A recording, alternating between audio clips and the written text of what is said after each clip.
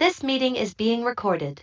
Okay, so welcome everyone to the first seminar of the Center for Research on Language Diversity seminar series for 2022. I'm Professor James Walker. I'm the current director of the center.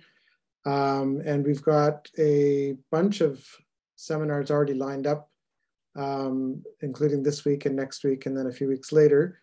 But the first seminar for this year will be introduced by Professor Maria Tabane. Oh, okay. Wow. Okay. It's all very formal now. All right. I'd like to welcome back David Deterding. This is the second seminar he's giving for us. So when was the last one, David?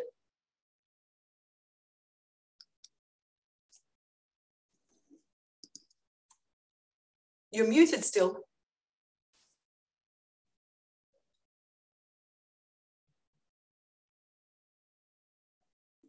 David, hello? Oh. Am I the only one that's seeing the problem? Your microphone is disabled when sharing computer audio? David, we can't hear you. Sorry. James, you might want to stop the recording while we sort this out. About it had been over a year ago.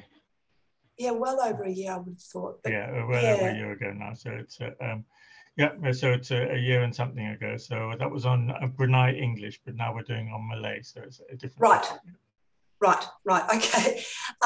Well, all I was really just going to say is that you unfortunately you came to Melbourne after the pandemic started, so we haven't actually seen you much in person. So I was just going to quickly remind people that until very recently you were in Brunei, and before that you were in Singapore, and before that also in the UK, and a little bit of time way before then in Taiwan. So and so that was really I was really just going to say on member of the editorial board for our Journal of Second Language Pronunciation and Journal of English is a Lingua Franca, TESOL Quarterly, English Worldwide, Asian Journal of English Language and Teaching. So that gives you a fair idea of the kind of research that David does. And his thesis back in 1990 at Cambridge was speaker normalization in automatic speech recognition. That's coming out of a background in sort of, mathsy, physicsy, Chinese, linguistics type studies at Durham and at Cambridge. So sorry that all ended up a bit convoluted thanks to technical problems, but we're very pleased that you can tell us about what I think is going to be a very broad-ranging talk on Malay English phonetics.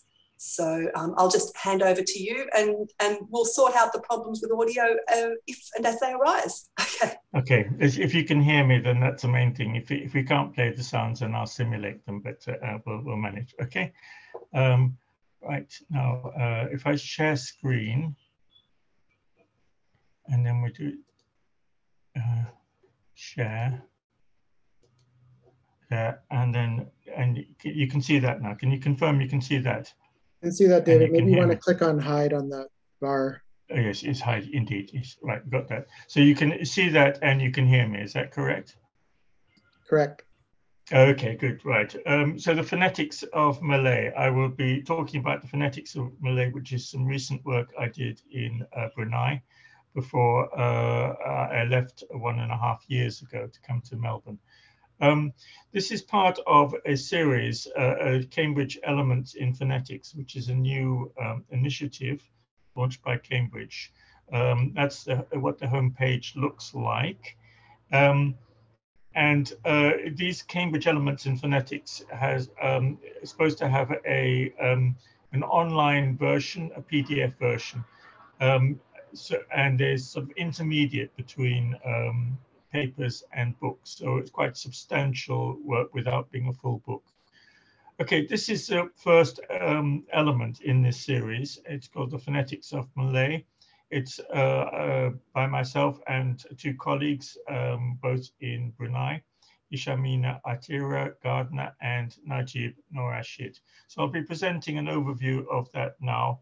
I guess I won't be able to play the sounds, but never mind. I'll give you a substantial, I hope, a reasonable overview of the work. The work has 6 chapters.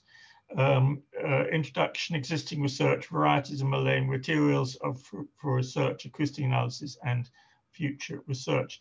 The idea is to give an overview of existing work in Malay, in the phonetics of Malay, pronunciation Malay, and also to present some new material in the acoustic analysis, and then consider where we're going from there.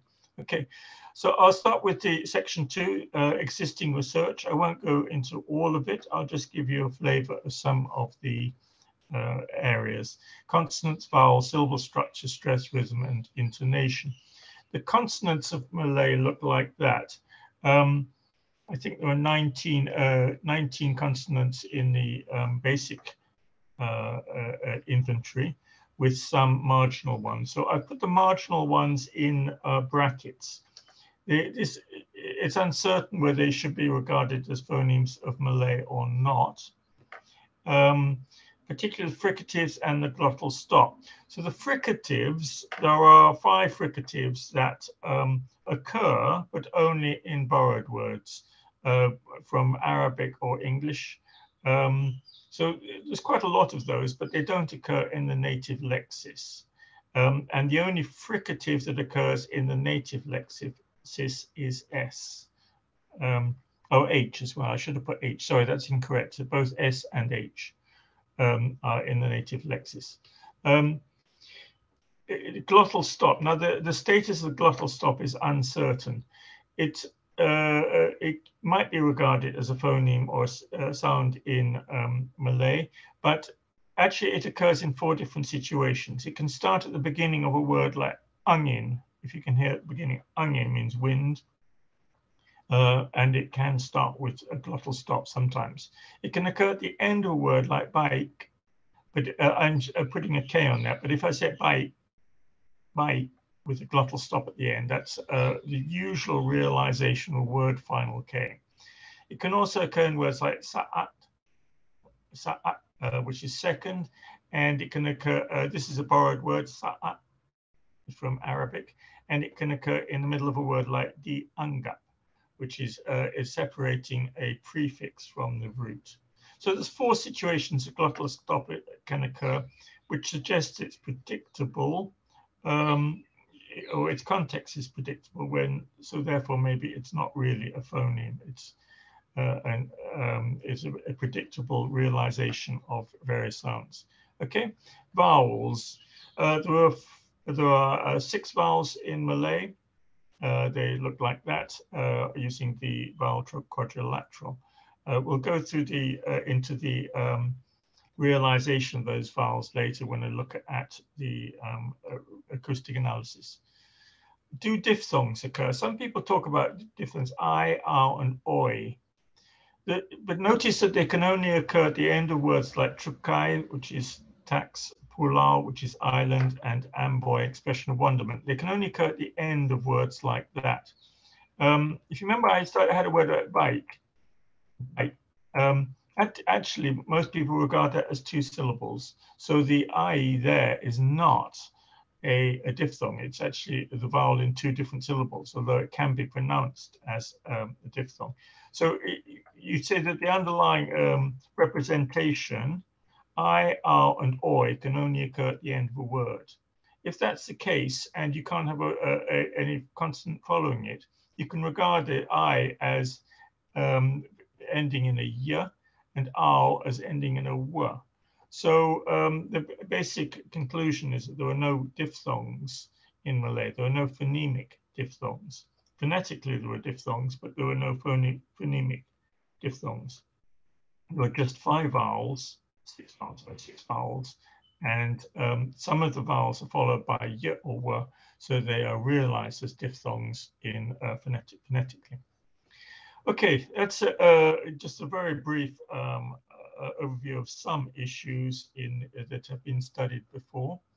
If we look at varieties of Malay. Of course, Malay is not a single language. There are many different varieties. There are dialects and there's varieties of Standard Malay. Malay is spoken mainly throughout Malay Peninsula in Indonesia and in Brunei and also Singapore. There are some differences between Standard Malay in Malaysia, Bahasa Malaya, and in Indonesia, Bahasa Indonesia.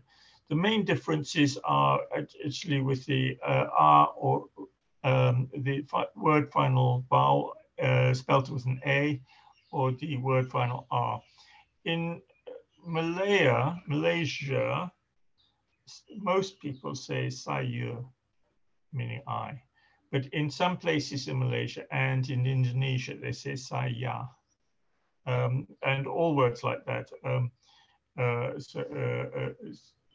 You can mula to begin, or mula. And similarly, R, the final R, besar has an R, or besar has no R. Whether it's R or and whether R, the erotic, the R sound can occur at the end of a word. Those are the differences, main differences. Dialects of Malay, they're quite substantial differences. I've just listed 3 there. There are many, many other dialects of Malay.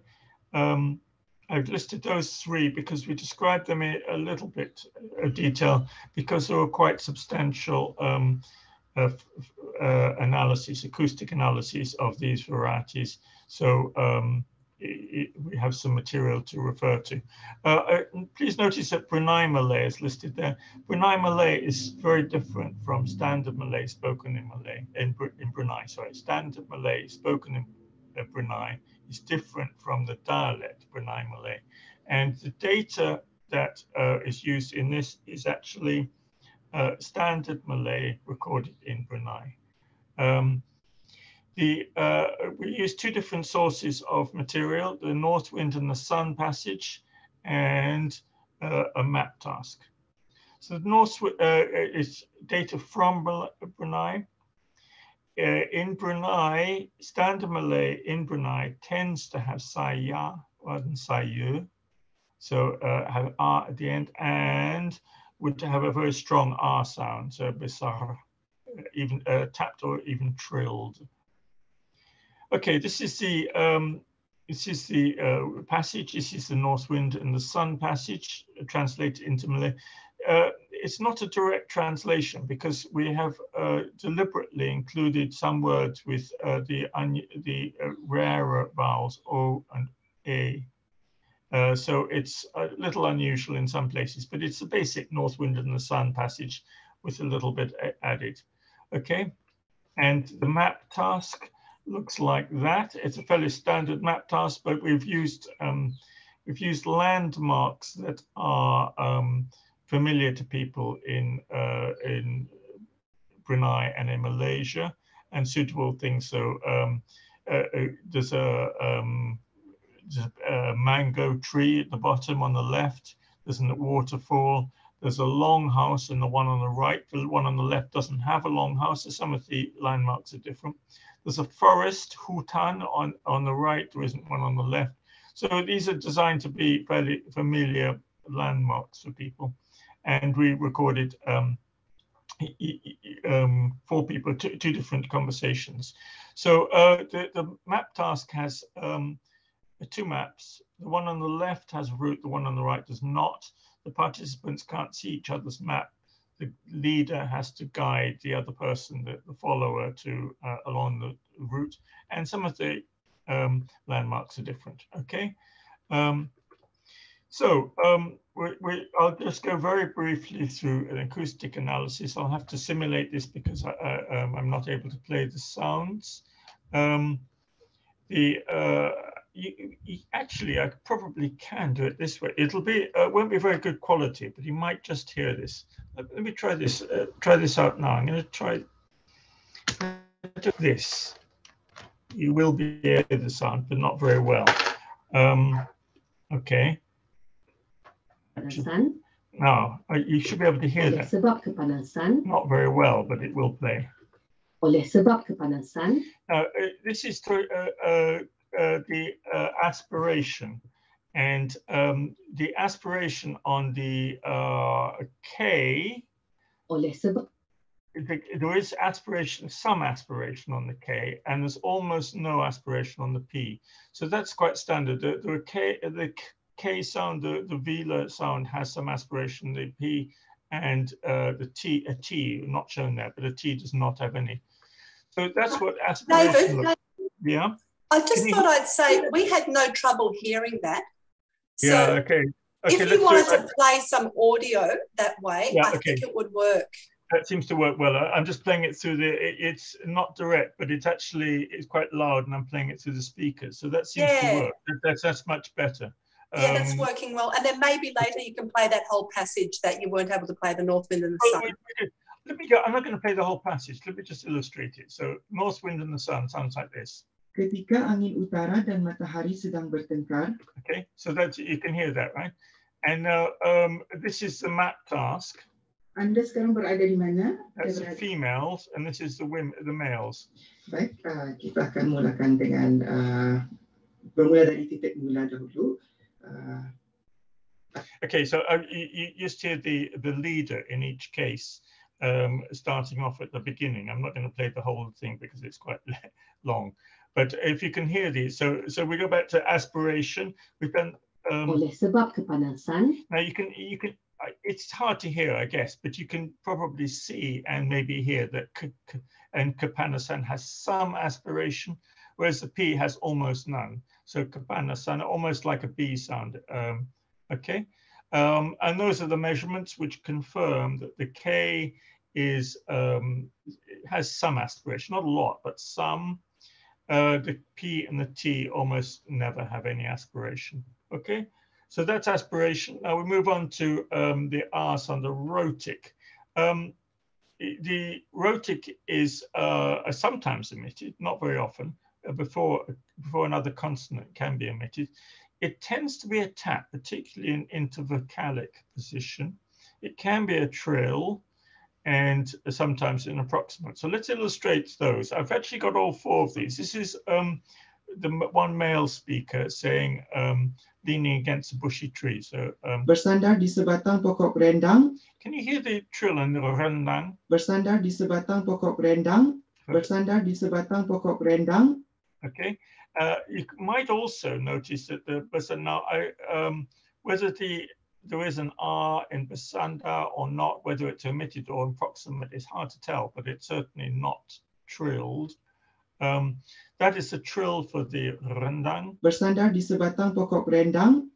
You can see bersandar di sebatang pokok rendang. And you can probably hear it. Okay, now intervocalically, utara, which means north. So this is angin utara, it's the north wind. Angin utara angin utara It's actually hard to tell that, but if you can see it quite easily like that. You can see that it's a tap, even if it's actually quite difficult to determine. And quite consistently, intervocalically, an R is a tap. But I think for tapaxa, there is no R in it. That means had to or must. Notice before a consonant. So tapaxa is it's a prefix before a consonant. So the R does not occur there, it's omitted. Angin utara terpaksa I think quite clearly tapaxa has no R. Angin utara terpaksa mengakui. Okay. Right, that's a consonant vowel quality. This is a measurement of vowels. Now, I said that the text we deliberately changed North Wind to the Sun passage so that there will be tokens of E and O, because they're quite rare vowels in Malay, but now we have enough to measure them. The vowels are reasonably well separated. The schwa, the middle one, which I had to show with an S because I couldn't get the proper symbol onto the plot. The schwa in the middle, the sound has quite a lot of variation, as you might expect. because it's a short vowel. The U also has quite a lot of variation, but the E and O are quite distinct. Okay, so that's vowel quality. You can also say that some vowels, E and U, have an allophone, have a variant in non-final position. So if you take the word like bilik, which is room, the first one would be E, and the second vowel in that word would be I. So bilik.